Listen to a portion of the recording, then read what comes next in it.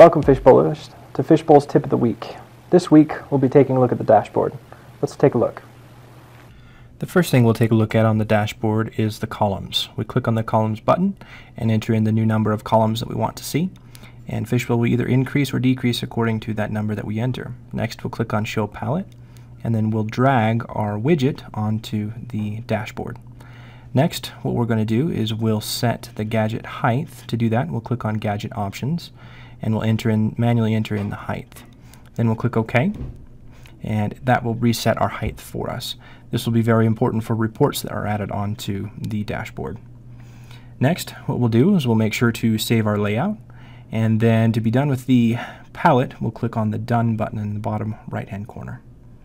As you notice, as we see here, everything is showing as issued underneath our open sales orders.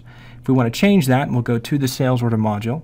We'll click on the advanced search, and here we can set it to look for fulfilled sales orders. These are tied together. Next, we'll click on the Save button in the bottom left-hand corner, and then we can cancel out of the search. Next, we'll go back and take a look at our dashboard, and as you notice, it will now show our fulfilled items. Lastly, we'll go to Tools and Module Options on the dashboard, and here we can set the auto refresh time.